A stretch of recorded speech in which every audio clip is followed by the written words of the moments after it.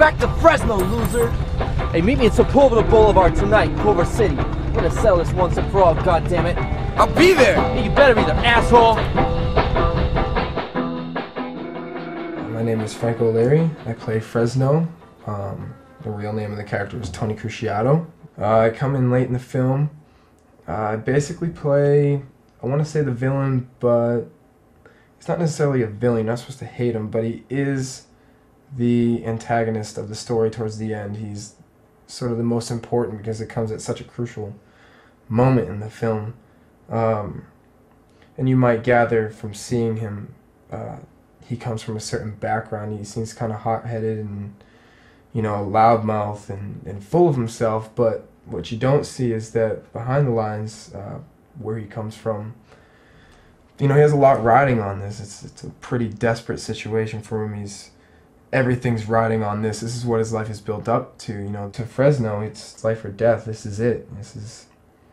The stakes are as high as they get, and he's trying to step up to the challenge, and he's facing that reality. It's a very dangerous reality.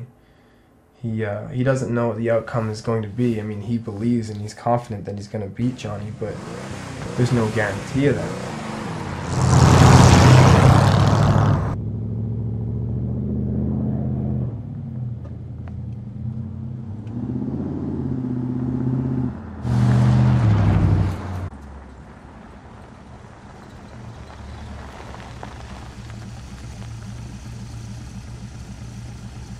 What's up, guys? Tommy sent us. He wanted to warn you. There's a new cat with a mean heap at Saugus. He's looking for you. He's been laying rubber all over town telling everybody he's gonna cream you. He's got the fastest hot rod in Fresno. He goes into a town where nobody knows him. And the only reputation he has is everyone dislikes him because he's a loudmouth and he's a hothead and he thinks he can beat everybody's hero. You know, and Johnny is his hero too. He looks up to him, and I don't think he meant to be his enemy or his opposition. I think only he looked up to him and wanted to be the best, and he wanted to be the best, and he wanted to be like Johnny.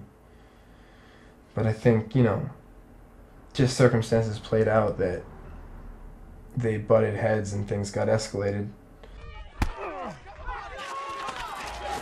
But I don't think that was his intention. I think he really looked up to Johnny and he was sort of a hero to him. Well, this being my first movie set, man, everything was new, everything was exciting, everything was just interesting.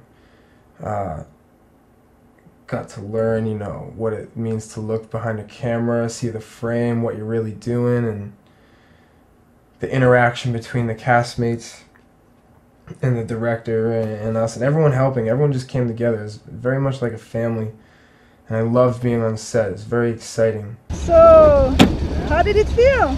Amazing. It's gonna feel even better right now. Someone jumping in? It was wonderful. The locations we shot at were just out of this world. It was a blast. We go out to the dry lake and seeing the stars at night, and then all the perks, of course, you know, driving in that red roadster. And just so cool. It was from 1929, and just driving across the dry lake, and who gets to say they can do something like that? But for some reason, we always had, you know, first-class stuff. You know, we got the best cars and best outfits, and I thought we had great actors, and I learned a lot from them.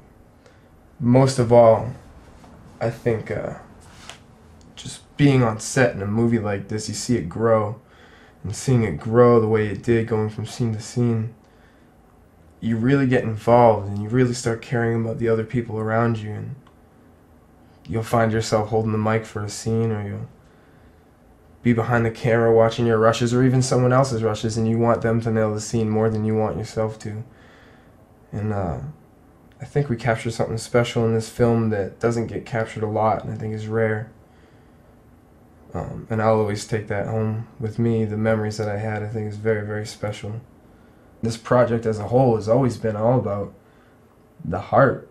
It's always been about pulling together, I guess, as a family. I mean, I guess maybe that's not the plot, but behind the scenes it was, I'll hold the mic, or somebody else will hold the mic for my scene, or we'll all work on the lighting. I mean, no one was ever without a purpose. even if you weren't in front of the camera. And I thought that was special. If you come together sort of in a family type atmosphere, the results, you know, shine through so much better than if you take it as a cold hard business. You know, keeping that family, that warmth, eating together, cooking each other food, joking around, being in extreme weathers, which were just the worst. You either go from hot as you can get and handle, you drink, you know, gallons of water a day, to freezing cold at 4 o'clock in the morning where it's windy. You know, just trying to get the perfect scene together. And that's just something I'll take together. It's just the intangibles, the things that people don't see that happen behind the scenes. I think that was the biggest thing for me. And to see the community around us donating vintage cars, it's fairly incredible to see that, to have everyone just volunteer themselves. And I think that's partly because they understood as well as anyone else in the cast that, you know, this is something special. This is a special film, and they need to be a part of it, because they might not understand why, but they know at the end it's going to be significant, and they'll always have that memory. If I never do anything else in my career, I know I have this, and it'll be there forever because you can't take it away. So definitely appreciative of the opportunity that I was given, and I would do it again in a minute.